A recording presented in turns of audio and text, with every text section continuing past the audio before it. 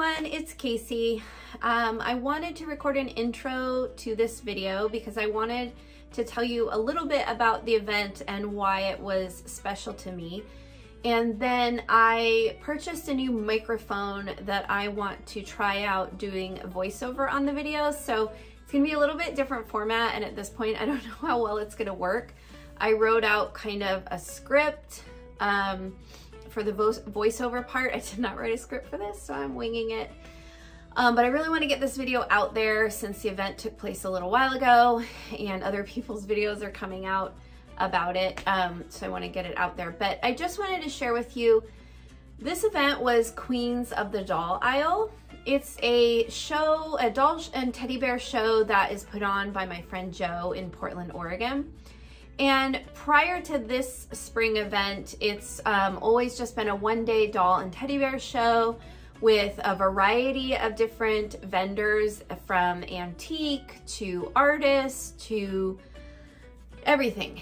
And Joe and I are somewhat now colleagues in our industry, and we've become friends, which has been a wonderful friendship to help each other talk about our shows and help grow them and bounce ideas off of each other. So I really value our friendship. And so maybe a year ago, maybe more, he was talking to me about wanting to add some other element to his show, because I have talked a lot on here and in other places about my mission to create a more community around the doll hobby, whatever that means, whether it's shopping or creating or whatever. And his intention isn't to create a huge convention or expo. He just was considering maybe some other element, and the element that he was telling me about was maybe a special guest or like a doll celebrity. And he, I don't know how his relationship with Muriel began, but he ended up working to bring her to the spring show. So over the last year or so, we've been talking about it and brainstorming, and I was really excited because if you don't know who Muriel is, she is the original artist creator of Strawberry Shortcake, Care Bears, Get Along Gang, and has had her hand in some other creations. And I was very excited, and that's why I kind of wanted to create this intro to tell you a little bit about my history in doll collecting, because it's very relevant to this show. So when I was in my teens, so probably, I don't know, 15, 16, I started collecting toys. But prior to that, as a child, my mom had sort of collected toys. She had collected McDonald's toy sets and some other things. So I was familiar with it. And as I got older, I would go thrifting and I would look for old vintage toys. And that was back in the days when you could find stuff like that. And I really gravitated towards Strawberry Shortcake. Those were toys that I had when I was a child. I was not a Barbie girl. I was more of a baby doll or cutesy. I loved cutesy things like Strawberry Shortcake, Smurfs, all of those 80s toys were my favorite. And so I collected them for years. I had a huge collection. And when I moved out of the country, I sold a lot of that. I do still have my Strawberry Shortcake and Smurfs. I haven't seen them in a long time. I believe they're still in storage at my mom's. So I'm not even quite sure what all is still saved in there. Cabbage Patch Kids, all of that 80s toys. So that was kind of my first collecting days, were those toys. And I used to go to thrift stores and flea markets and build my collection. So it really, you know, like I said, started that for me. And then after collecting vintage toys, I started making my own dolls. So I started with Raggedy Ann's, and then my cloth dolls that you know about. And then I did Reborns, and then moved into Blythe. So I really kind of had my hands in a lot of different doll genres as well. So I didn't really know anything about the creator though of Strawberry Shortcake. I don't think, there's a bug flying around me. I don't think any of us really did. I don't know, but Joe was sharing with me some of her story, that she created them back in the 70s. but she worked for the company American Greetings. That is where she created those characters. And she was just a paid artist, so she didn't retain the rights to any of those characters. And that was just insane to me. And Joe has posted the full interview. I only have a couple of clips that I'm going to share, and so I don't think this story made it into the clips that I have. So I'll link to his video, so if you want to see the full interview that he did with her, you can hear this part, but I'm going to kind of just share it with you because it's relevant. She talked about how, you know, she was just the paid artist, so she didn't retain any of the rights. So all of the dolls that are sold now, all the Strawberry Shortcake, the merchandise, she does not get anything, no royalties from that. And her life circumstances changed a few years ago, and she needed some income. And she said, I think she said millennials, I can't remember what she said, found her through social media and started to spread the word about her being the creator. And she was able to create a business now around what truly is her work. So you can buy earrings from her, and you can buy other merchandise that she sells.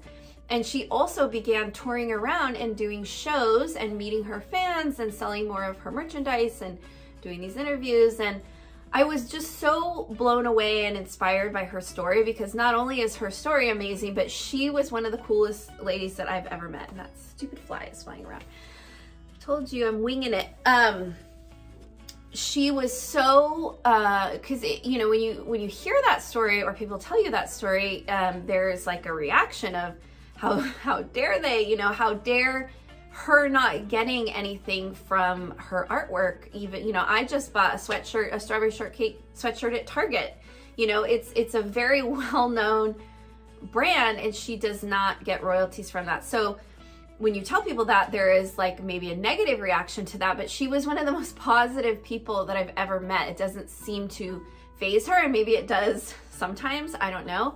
But she was so lovely and generous at the show, and so warm and willing to spend time with each and every person. I just was really inspired by her, inspired to be someone like her in her, you know, senior years, getting to be such a celebrity and travel around and see places and be positive and just spread her light and her joy and not dwell on the past or any of that. So I just wanted to share that, because that's what that really meant to me, meeting her.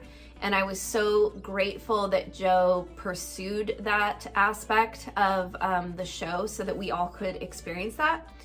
So like I said, I'm gonna show you elements and parts of the show that I'm gonna do some voiceover on, but the general way that the show worked is on Saturday night there was a dessert social with Muriel and a meet and greet and a whole bunch of fun stuff.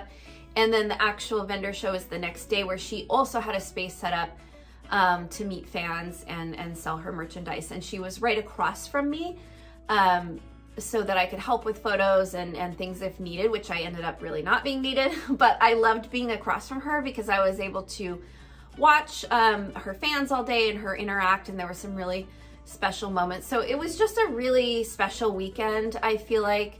And I was also thinking a lot about my first doll shows that I did as a vendor, and how I didn't ever really know anyone. And at the time, everyone was much older. I think I was probably in my 20s.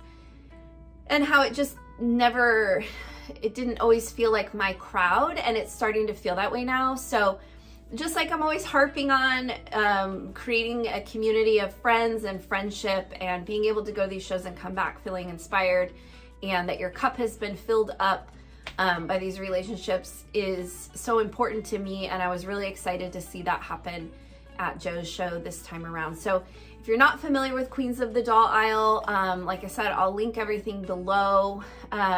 He does shows currently in Portland and Seattle. I can't at the moment off the top of my head think of when the next ones are, but I believe the next one is in Seattle in the fall.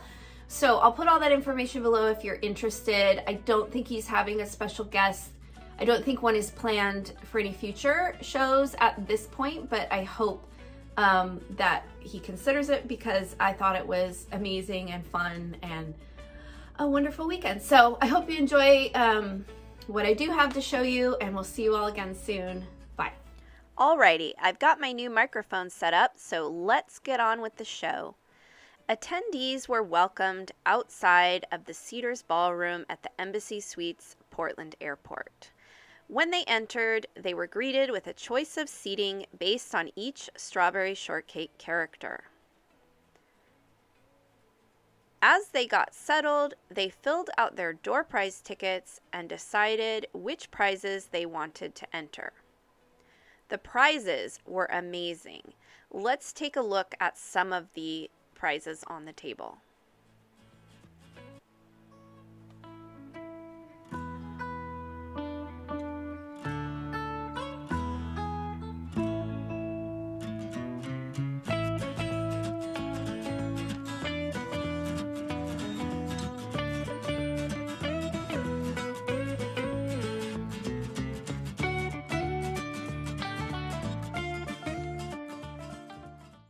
There were also prizes for the games that we were going to play a little bit later, and we checked those out as well.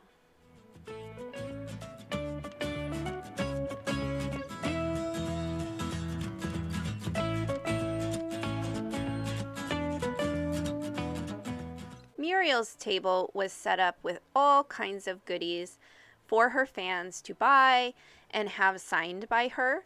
So many of them were her original art or art prints. She also had things like her earrings and stickers and t-shirts and some really, really cool things.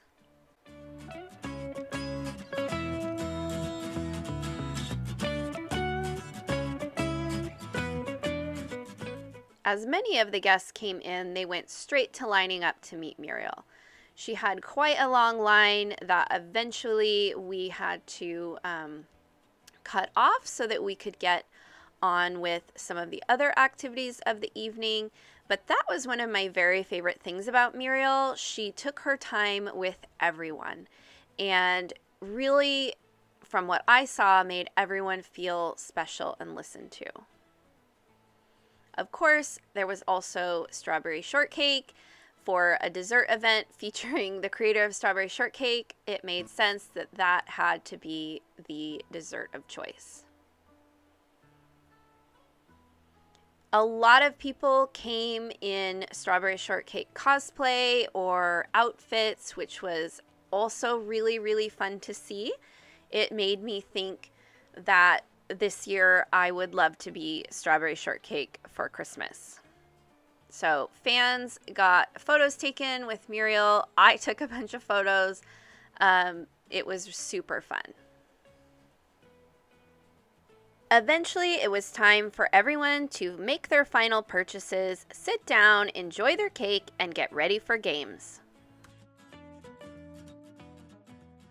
I want to just kind of take a quick survey first, raise your hand if you live in Oregon or Washington. Okay. Raise your hand if you live in California. Wow. We have at least one Canadian.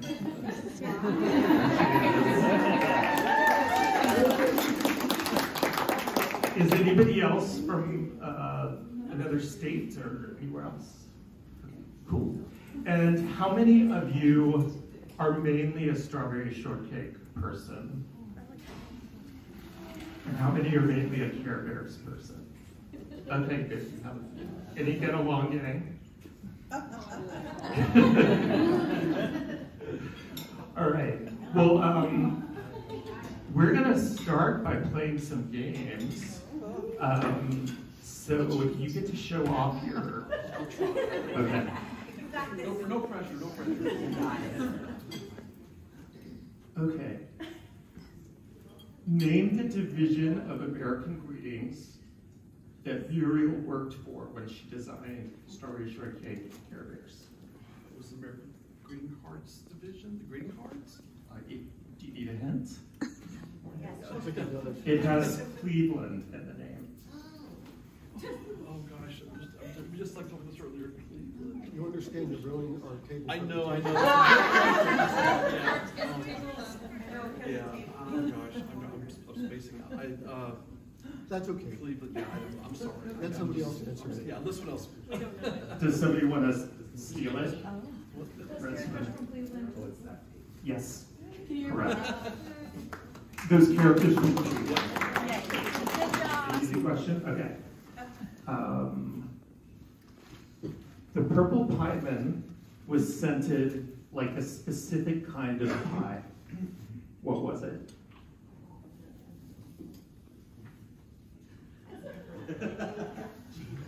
A specific kind of pie. The doll. Blackberry? No. Does anybody else at the table? No. Like apple? Yeah, it was apple. So, give them each a sticker. Okay, who's your favorite player? Okay. You want an easy or a difficult question? Okay. What character changed gender? Oh, I had it. Plum. Yeah. Yeah? Yes. Yes! Who's your favorite player? Or you can just pick one out. We're going to give away some of these Goose Creek candles, which are very nice. Very nice.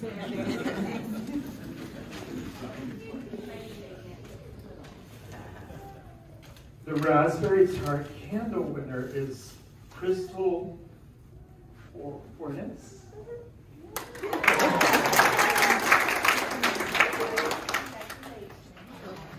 Now the really good ones, the really deluxe ones. First we have this box lunch exclusive guy.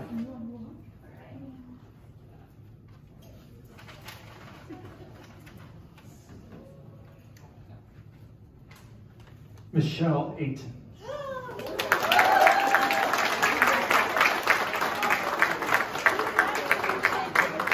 I love how you just like breeze in at the last second and win the most valuable prize.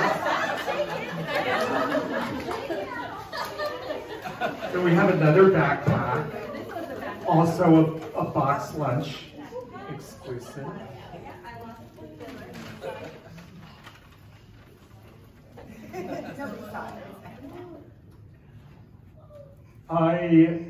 It looks like Eva? Is it Evelyn? Yes, yes.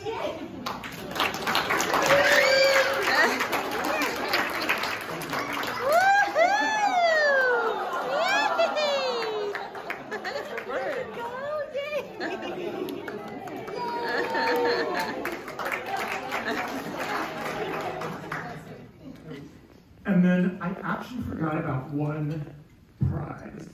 So we're going to do that really fast before we start the interview. So we're going to give away the centerpieces with the doll.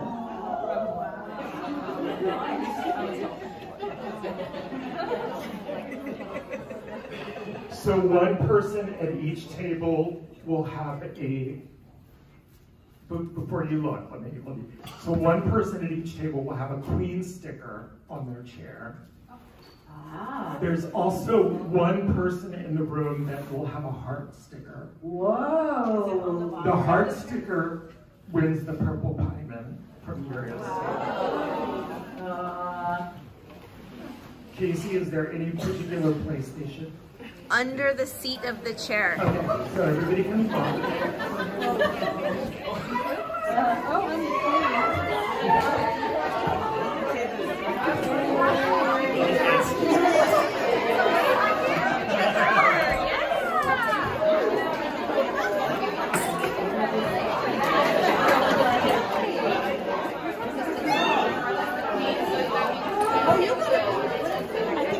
So Muriel designed 39 Strawberry Shortcake characters.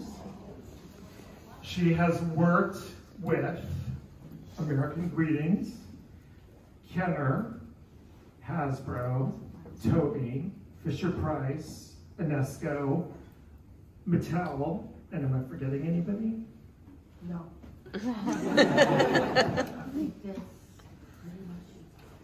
And in addition to Strawberry Shortcake, Care Bears, and Get Along Gang, she has also worked on Puffalumps. Puffalumps, yes, yes. She designed a girlfriend for My Pet Monster, right? Yes. And she didn't work on Barbie, but she worked for UNESCO and did a lot of the Barbie 35th anniversary. Yeah, I was the art director, senior art director over the licensing for the classic, the earliest Barbie. Yeah. Mm-hmm. You have a sister who is also a toy designer. Yes, so my sister is 2 years older than me. Is that important? Yes. Because I got to be her boss. She made the plush. She made the first Strawberry Shortcake doll. They said, if we're going to sell this as a licensing, we need a doll. Anyone know anybody can make a doll? I said, my sister can. She's not too busy. She has 6 kids. And last but not least, she has made 640 dance videos. Hashtag kitchen dance. I'm one of, this is important, I'm one of 7 children. Our first house we lived in was 926 square feet. So there was 9 of us. And we didn't have a lot of toys, physical toys, but we had a whole lot of imagination. And my place was under the table where I wouldn't get trampled, and I would start drawing. I drew probably when I was 3 and 4, and I made things out of cardboard boxes and magazines. I kind of, the Sears catalog. I make paper dolls. I find a figure. I go, okay, she would fit in most of these clothes, and then I take the clothes and then fit it on that, and make, the rugs and the wallpaper and cardboard boxes and make doll houses. Yeah, that's how I began my art career. And then my classmate would say, draw me this and draw me that, right? And I draw cute stuff, and it was like the Campbell soup. I thought I discovered the secret of cute. It was like, wow, my secret. And so with Epiphany, I sent my grandmother, who lived in Minnesota, a card. I was 8 years old. It was a bear dancing on stage in a ballet outfit. It was a Care Bear. And I didn't know that until she had passed, my aunts had passed, and it came back to me. I said, holy cow, there was the first Care Bear, right there. On Sunday, it was time for the show. We got down there around 9 o'clock and began setting up our tables. And then, as always, I take some time, if possible, to run around and film the different vendors to give you an idea of the things that you'll find at the show. So I usually start with my table that you're seeing right now, but I did try to get a little bit of everything, and as you'll see through the rest of the video, there was a little bit of everything for everyone, which I thought was excellent. There were antiques, there were doll artists, there were vintage toys, and so much more. So if you are a doll collector, this show is amazing, and I hope you will try to make it to the next one, because Joe does an excellent job producing the show. So I'm going to sign off now and let you watch just what I saw as I walked around.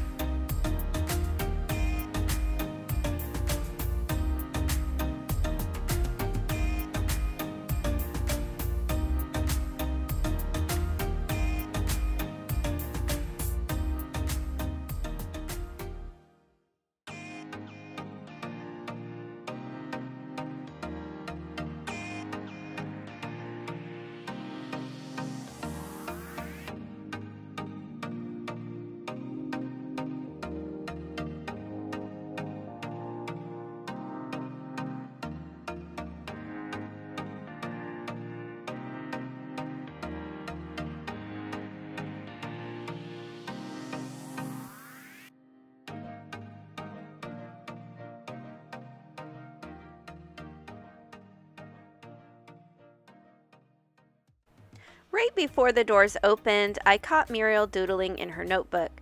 She really is a special person, and I feel so lucky to have met her. It was time for the doors to open, and I took a minute to check out the line forming. The following are some of my favorite photos from the show.